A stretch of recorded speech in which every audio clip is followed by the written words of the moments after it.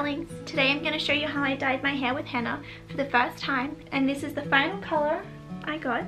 If you'd like to see the process and the types of henna that I used, keep on watching. If you haven't seen already, I made a hair dyeing video using chemical hair dyes, and I actually had a pretty severe reaction after I filmed the video.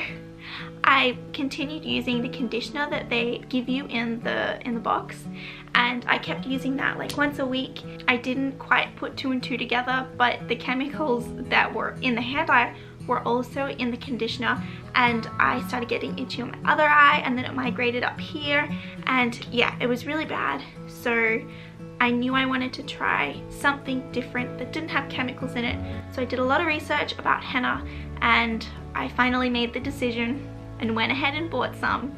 And I didn't buy just pure henna, I bought cassia and henna. Cassia is like a natural henna, so it doesn't have a color to it, so you can just use it on, you know, your regular brunette hair, and it just kind of conditions it and gives it nice shine. But once you put lemon or some sort of acidic solution with it, it then activates the golden pigment within cassia. I added 50% cassia and 50% henna together so that the color wouldn't be like almost like a purpley red. I didn't want it too deep, but I must say it is very bright. So I'm hoping that it's going to calm down. So the first day for henna is always the brightest, and then over the next couple of days it settles into the color that it's meant to be. So this is what my hair looked like before using the henna. So I just have chemical dyes in my hair at this point. My regrowth is pretty bad, so I'd used box dyes, and I had a hair lightener in there and also a red dye which had pretty much completely faded by this point. I made sure to go ahead and do a test strand of the henna before actually committing to my whole head. I purchased pure henna and pure cassia from a little online shop in Australia. And because I thoroughly did my research on henna, I knew that it wasn't going to react with the chemical dyes since it was a pure henna. And if it's not pure, it can react with the ammonia in hair dyes. I emptied the contents of the henna and the cassia into a glass bowl. You can also put it in a wooden bowl as long as it's not metal, because we later add an acidic solution into the henna, and then that can actually tarnish the metal. So I just mixed my powders together with a wooden spoon before adding in apple cider vinegar, or you can add lemon juice as well. I also made some chamomile tea to add into the mixture. I was careful with adding the liquid. I didn't want to add too much at once because I knew if I made it too runny it would pretty much just slide straight off my head. So I wanted it to be the perfect consistency, and because I didn't have any extra henna powder on hand. Many tic-tacs later. The henna was still really thick and it was gloopy and it smelled like hay. Oh, gross.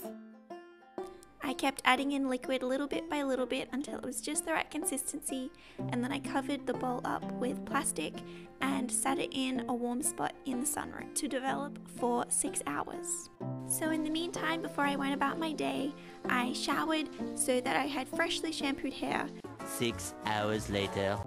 I had fully prepared everything. I'd newspapered pretty much every surface in the bathroom.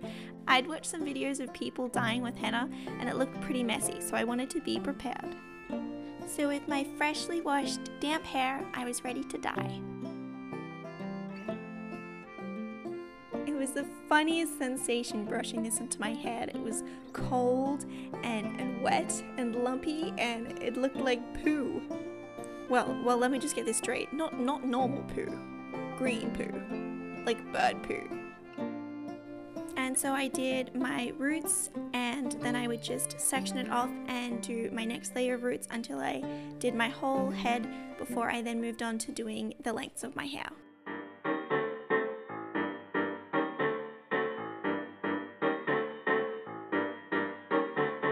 So once I'd smushed all the green henna onto my head, I could pretty much just pat it straight against my head without needing any sort of clips or anything.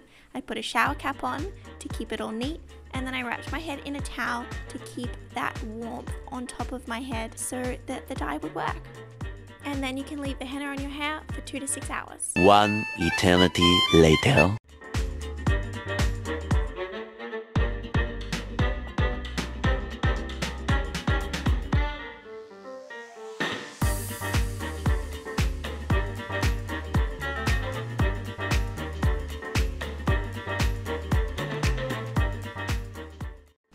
overall, I was really happy with the red and how the final result turned out with henna.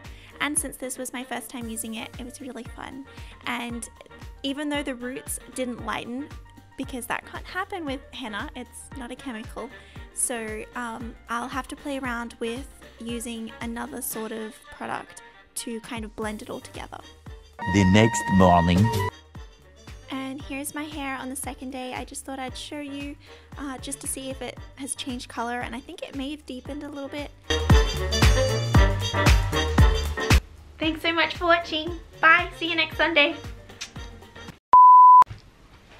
I'm connected to the chair.